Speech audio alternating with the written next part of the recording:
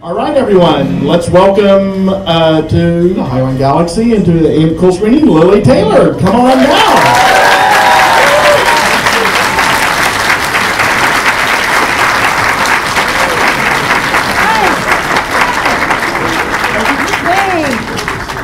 You guys freaked out? So I was just telling the audience, I've seen a whole lot of scary movies and possession films, but I don't think in all of my time of doing this, I've never actually sat down with the possessed person after the movie. You did The Haunting and you played Nell, who had psychic phenomena go on before. What more did you do to sort of get into the head of this type of character and this sort of kill your own daughter sort of possession? Yeah, this was a whole different thing than The Haunting. This was pretty heavy because possessions, being possessed, and exorcisms, like YouTube is a wonderful source and it can be frightening. And I had to kind of find some real exorcisms on YouTube, and that did it. That did it. I don't know if I want to look up exorcism on YouTube. No, it's heavy. It's really heavy. It really is. I wouldn't do it. I really wouldn't. Okay, so what was it that initially got you, yes, I have to do this movie, I have to be a part of this family? I mean, one of the things I noticed that the film actually took the time to make us like the family before the perversity comes in and starts making everything horrifically scary. So did James Wan approach you? How did you become involved in the project? Well, I was going to have to fly and meet James. I think he was in North Carolina, and our schedules weren't working out, so I made a little video of myself on iPhone. And so it was pretty rough, and James liked it, and that says a lot about James. What sort of thing was on the iPhone? A reading from the movie, except it was raw. It was very homemade, and it just shows that James likes. The reason I wanted to do this was James Wan. I think he's so amazing. I mean, he did a great job, right, with this movie. And I mean, to do old school special effects, no CGI, is just. He knows you can do a horror movie and still care about the people. You can have depth in the relationships, complex emotion, and still be scared. Now, did you meet any of the original family members, or I believe, is it Lorraine Warren? Yeah, she's still alive, right? Did you run across her, meet her, or anything? Lorraine Warren was on set, but she had more to do with Vera Farmiga and Patrick Wilson. And I don't know, I just sort of stayed a little bit away just because she's a Ghostbuster or whatever you'd say, and I was possessed, so I just thought I'll just stay away from that. When you're the vessel of Satan, it is best to stay away from the Ghostbusters. Yeah. So, where do you come in on the whole spooky shit category? I mean, like, this is some pretty intense, God and Satan are real, this shit happens, sort of film. Where did you come down? Are you skeptical, or are you, I don't want to touch that darkness too much? Would you mind if I ask you first where you're at? Yeah. I believe in everything and am terrified of it all. I think it is safe to believe in all the religions as well as all the science, because somewhere the truth is, and you can't close your mind off to any of the possibilities. Very well said, very well said. My feeling is that I feel like I hold the thoughts that I believe it and I don't believe it simultaneously, and I don't feel this pressure to reconcile it. I'm comfortable with, yeah, I believe it, no, I don't, and at the same time.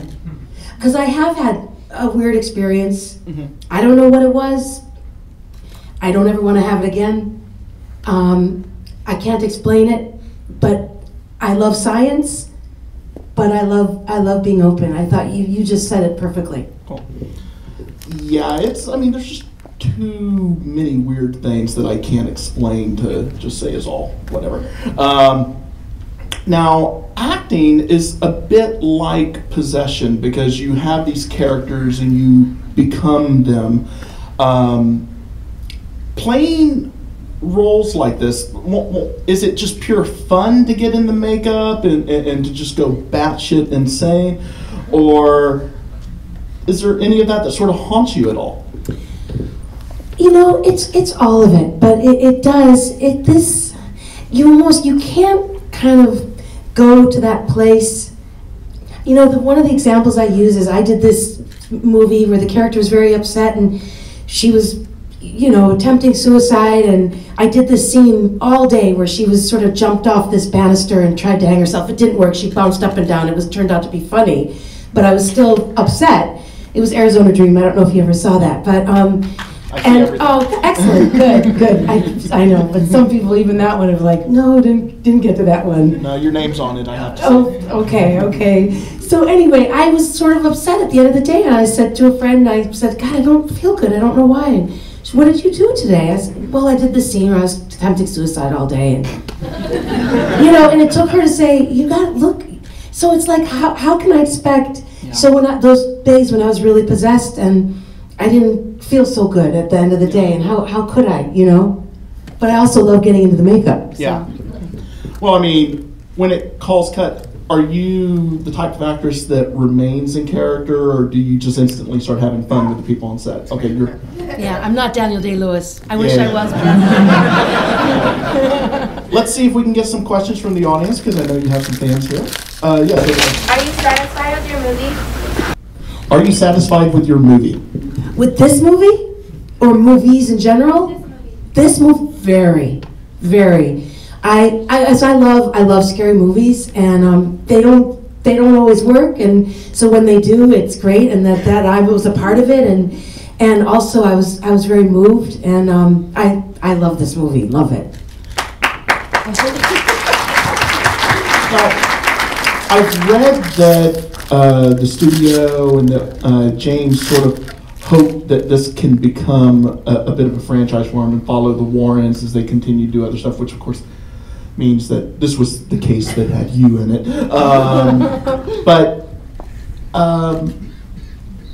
I just hope they do that, because I mean, to get sort of reality-based Ghostbusters going in there and it not be the guy who sets the fin on his head, and goes around ghost adventures. This is just, I feel we don't get to see enough period reality-based horror, and getting to see something like this is really quite remarkable. So thanks for coming. I love that she's eating Twizzlers. I would love a Twizzler. Okay, another question from the audience. Yes, up there. Yes, you do. I was just wondering, regardless of what you believe or don't believe, did you feel sort of a heightened sense of paranoia after doing the movie?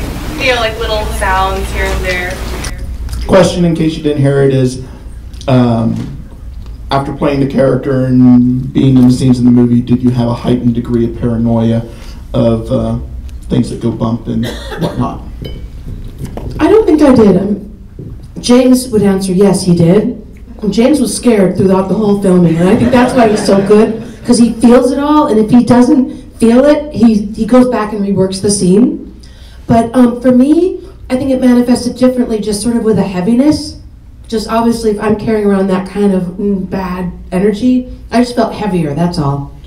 What happened to the family after the situation? I think they might have gotten divorced.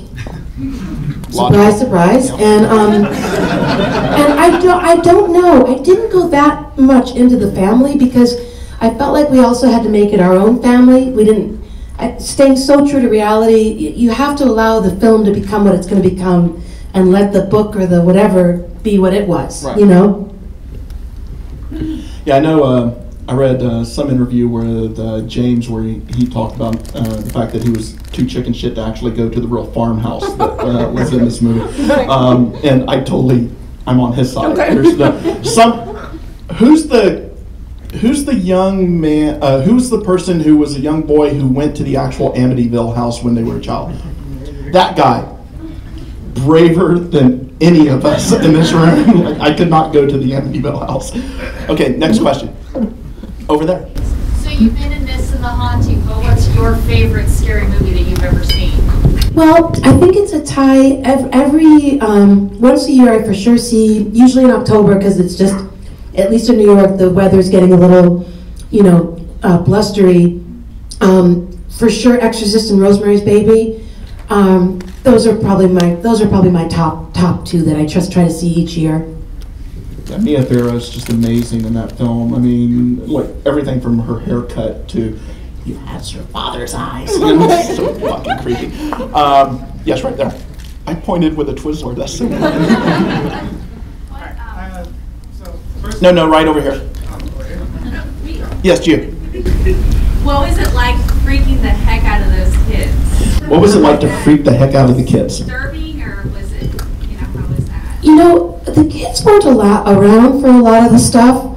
The little one was around, obviously, towards the end, but I felt like it was more fun freaking the crew out because I had to learn how to yell. I found out also on YouTube, because I realized when I saw the exorcism YouTube clips that the yelling was very deep, and I realized I'm not going to have a voice if I don't learn how to yell. So then I searched how do you yell on YouTube, and all these, like, I guess growlers, or I don't know what the music's called, no disrespect, but I just don't know what that genre's called, but they scream, and they all want to tell you how to scream on YouTube, and they all go back to this one woman who taught them all how to scream. So I got her CDs and got her exercises, so before we rolled, I would get into some stuff, and the crew was like, didn't know what was happening. It was so fun. That was fun. What are some of the basic exercises for screaming? Well, basically, it's you don't want it to get caught here in the throat. It's kind of pushing the air down, and it's coming from the gut. So it's kind of like, and some exercises. Well, you would do this, basic, nice vocal warm-ups, like whatever they are, and then get into some, get into that kind of thing. That was so much fun. Over here. Was it easier or more difficult for you to have to do the exorcism scene covered in a sheet? Because you're so physical in that scene, but like, did that, how did that affect you, having to be covered up? First of all, were you always the one underneath the sheet? And I guess vomiting blood into the sheet had to be a lot of fun. Go into that experience of shooting the scene. I love stunt people, and I like to do stunts to where I'm not going to hurt myself. And I love the stunt guy, I love the stunt woman, but they're stunt people and they're not actors. And so I really wanted to be in there because a few times I saw what she was doing, and I thought, oh my God, that's just not, I don't believe it at all. So I'm like, I got to get in there and do it. I found it freeing covered up because it's almost like, I'm kind of like, I don't remember people are watching me, I feel freer, so it was actually kind of nice. And then spitting the blood out was fun, it's just all great stuff. I loved the special effects makeup guys were fantastic, total artists, and they're both working on me for 4 hours. I thought I wouldn't like it, but I found it actually a great process, and we all made it together, and the collaboration, and just loved it. You're really fucking cool. I like you. Right over here. So a lot of times, they've said that during these type of movies, supernatural events happen. Did you or anybody in the cast and crew experience anything supernatural that happened while you guys? Did anything otherworldly or supernatural happen during the filming of The Conjuring? No, but someone else might have something else, but I'm sorry, I'm kind of boring with those sorts of stories. Sorry. Up there in the back. So, like you mentioned earlier, they were talking about doing the whole Warrens files thing, and not only that, but at the very end they alluded to the Amityville case. So I was wondering, first off, any fun stories about James Wan on the set, because I hear he's hilarious. And second off, do you like hear him say anything about continuing? Like, do you know anything about that?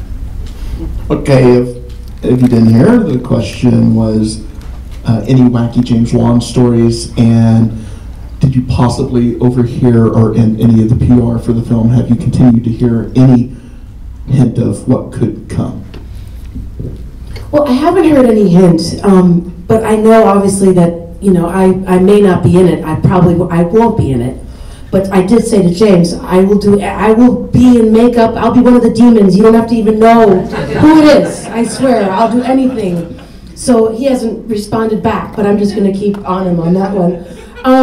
But look, I mean, if this makes a lot of money, the people who own Fox, Warner Brothers would be probably not a smart decision to not carry on, right? And I think Amityville's the next one, and I think there's plenty there. Yeah. Yeah. And any wacky Wan stories? Gosh, I mean, I was working so much, I can't think of isolated stories, but like, he himself is just such a great spirit. I mean, he's just so up for everything. He loves his crew. He loves his actors. I mean, the main thing with James that I just remember is him saying like the different degrees of getting the creep on, how he'd go through the script. And he's like, okay, now we're getting the creep on right now. And now here's the creep on right here. And I just loved the way he broke the creep factor throughout the script. Awesome. Yes, center back. Did you ever get, like, while watching a movie, did you ever get scared, like, even though you were in it? Did it ever, like, terrify you? Yeah, can you actually forget all of the on-set minutiae of the creation of every moment and get caught up in your own movies? Yeah, I mean, in this one, yes, because I think that's because James is operating on an unconscious level. And because of that, it doesn't matter what I know here, he's got me. He knows the psyche. He knows what makes us scared. He's so smart. Yeah, the blindfold scene with you is just creep factor 700. It is disturbing. Totally. Yes, right there. Do you watch your films? And if so, aside from this one, what's your favorite film that you've done? What are some of your favorite films that you've done? I do watch my films. I usually see it once when it shows. I don't want to be one of those people that's watching my films as I'm 80 years old. Like, whoa, I don't want to be that at all. So I try to keep it one per film, one view per film, to keep it healthy. And I'm ready for my close-up. Yeah, right, exactly. I don't want to go Sunset Boulevard, exactly. Or Larry Hagman. I mean, he went that way too. I don't want to go either way there. So, what are the Larry Hagman stories? I haven't heard. Oh well, Larry, the Hogan hair. Yeah. Sorry. Sorry. A little moment. Well, I loved the process of I Shot Andy Warhol because it was a great collaboration with Mary Herron. It was when New York was at the peak of its great indie days, and it just was emblematic of all that great stuff. I loved the Addiction that I did with Abel Ferrara. I love Arizona Dream. I love Girls Towns that I did with Jim McKay. Those are some, and this, I guess, I don't know a bunch of them, but those are some. Cool. Given what's happened to the indie film movement, where it's getting increasingly more difficult to make the sort of personal stories and then actually get them distributed, I mean, how do you feel about how it's changed so much? How the little films like, Dogfight and stuff, that's a movie that most people today would only ever get to experience on something like Netflix or, through some streaming service, because we very rarely get those sorts of films in theaters. As an actress, how does that make you feel? I mean, does it really matter that it's in the theater to you, or that people just see the performance in the widest form possible? I think theaters are important. I mean, I think we also have to adapt, and I'm trying to be open to the changes, to what's happening, and to that, like to TV. Like, I was sort of judgmental about TV before HBO, and then it was like, well, wait a minute, it's just this box. Why am I judging the way it's the platform that it's on? The content can change, can be good. So I don't know, like I feel a lot of things, but let's put it this way, I hope theater stays around because I think there is a nice experience about us sharing an experience together in a dark place. The thing's really big. There's something nice about that. Yes, right over here. Where was this filmed and they built this house specifically for the movie? Filmed in Wilmington, North Carolina, and they built the set, and we used the exteriors, a house for the exteriors, just for like 3 days or so. And I saw another hand right there. Yeah. I don't know if you'd be willing to reveal it, but I think everybody here is here because we like good ghost stories. I know you said you had something personal happen. If you don't want to talk about it, that's fine, but I thought I'd ask. He's praying for the ghost story. I actually told it on Bravo did some ghost story thing or something, so I've told it, so it's out. But I was in Block Island. It's this little island off Rhode Island. It is filled with lots of lore, lots of weird things have happened there. I do this work with the 52nd Street Project. We do these plays with these kids who live in Hell's Kitchen, and we go away in the summer with the kids, and we write a play with the kids and so on. And so the adults, we were in a house that someone had rented us, but I thought it was odd that we were in the old house and they had built a new house and they were living in the new house. I thought it was that interesting. They've given us this great old house. Why aren't they living here? Well, because, lights were going on and off in the middle of the night. I was in the bathroom. It was always at 3 in the morning. A door just slammed open, and it was the meanest energy. It was like that energy when I was ganged up on in 4th grade, that just really nasty energy. And then it just sounded like a wrought iron bed was being moved, thrown from one side to the other side upstairs. And I thought maybe one of the adults was doing things in her bedroom or something. And I went into her room, and it was so small. I thought, there's no way she could have been doing this. It was just a lot of stuff, and I always wanted to have a ghost experience, and then I was like, I just want this. I'm sorry. I just want to get out of here, and I mean no harm, and please stop. That's what I was reduced to tears. I was reduced to just like, I don't want any more ghost stories ever. That was that. You should totally stay at the Driscoll. Okay. Sorry, that's a local joke. Anybody else? Yes, back there. I was wondering if maybe we could take a little trip back to Pecker and any fun John Waters stories. Any fun John Waters stories?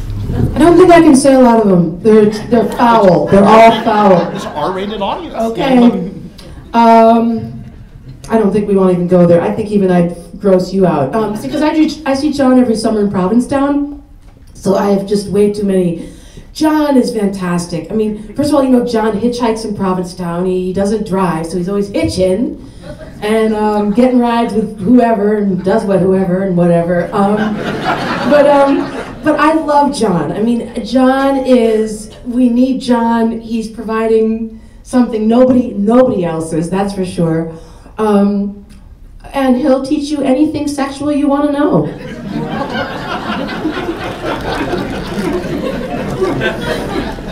I'm not going to go there, though. I won't go there. Darn. Anybody else? Well, Lily, what are you working on right now? What's going on with you? Well, I just finished a movie yesterday. Shot it in 7 days. $2,000 was the budget, and I hope it's great. I think it's going to be great. I'm just going to take a minute to describe it, because if we can get the word out to get this sold. It's this woman who has stage 4 breast cancer. She started filming this movie because she didn't know what to do with what the hell is going on with my life. I have 2 months to live, blah, blah. And then she thought, well, I want to have a fiction part in the movie as well, with a character who's got breast cancer and a daughter and so on. And she always had me in mind for it, and they wrote about 30 pages fiction. And so it's documentary and fiction. And we shot the fiction part over the 7 days, but the documentary camera's filming while we're being filmed. It's just a lot of layers. Yeah. And so, for instance, we had a sequence yesterday a fantasy sequence where I flew trapeze, because I dreamed of flying trapeze before I die. And then the director went up and flew on the trapeze in the documentary. So it was a lot of that stuff, of just really, just moving stuff. So hopefully it'll be in a theater near you, and I'll come back and do a Q&A. We'd love to have you. Great. Yes, right there. Any chance of working with Mary Harrod again? Yeah, I love Betty Page as well. I really enjoyed that film too. Yeah, Mary Harrod, I live right behind her in Brooklyn. We see each other all the time, talk all the time, and I'm sure we will. I'm sure. Making a film. She needs to make more films. I know she does. I'm gonna tell her. And then right there. What's your favorite genre of film to do? Yeah, do you have a favorite genre to play in? No. I mean, I like truth, even if it's funny or horror. I like when it's based in truth. That's the reason why I think so many of us follow your work, is that you do try to get to the truth of the characters that you're playing, as opposed to, just bullshit posing and stuff, and there's too much of that in Hollywood. Anybody else? Over here?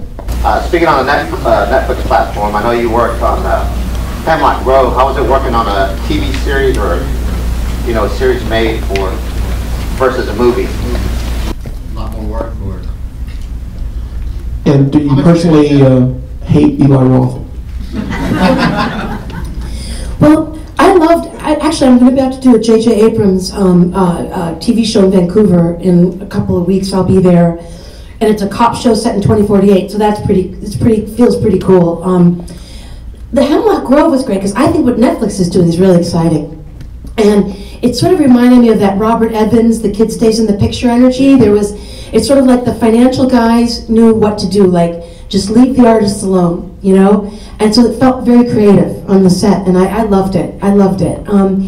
That felt more like a movie. I think that the J.J. Abrams show, that might feel a little bit more, 22 episodes, a little bit more episodes, maybe longer hours, but it's interesting content. So for me, it's like doing a one-act play or something each week. So I think I'm gonna have a great time. So did you hang out for any of that awesome werewolf transformation sequence? Did you actually get to see on Hemlock Grove? Because it's just such a magnificent effects sequence, and I just, from the sense of you being in the possession scene and wanting to vomit blood into your thing, it sounds like you're into that kind of thing. So what was it like shooting the werewolf transformation scene in Hemlock Grove? Well, I wasn't there for the real deal transformation stuff. And of course, wolves were around, and they don't like women around when the wolves are around. Yeah. So we leave, and so I missed a lot of that. But I thought it was done. I thought it was fantastic. Yeah. Right? Yeah. No, I mean, it's really got to be something when you have your version of what you see.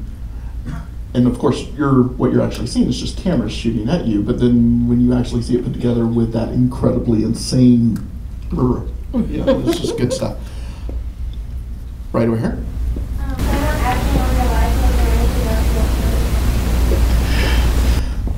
Do you want to continue to act? I'm a birder. I love birds, and I love doing that. I love trapeze. There's things I love to do, but I think I love acting, and I think I'd like to keep doing it. And if I don't love it, then I don't want to keep doing it. Is there any sort of thing that you've wanted to do that you haven't gotten to do yet, in terms of a type of character or a type of genre that you haven't gotten to play? Because you've been all over the place so far. I'd like to try a musical. Yeah. A musical and a little bit more comedy. I'd like to go for some of that. I'd like to see you in a musical and some comedy. That'd be good.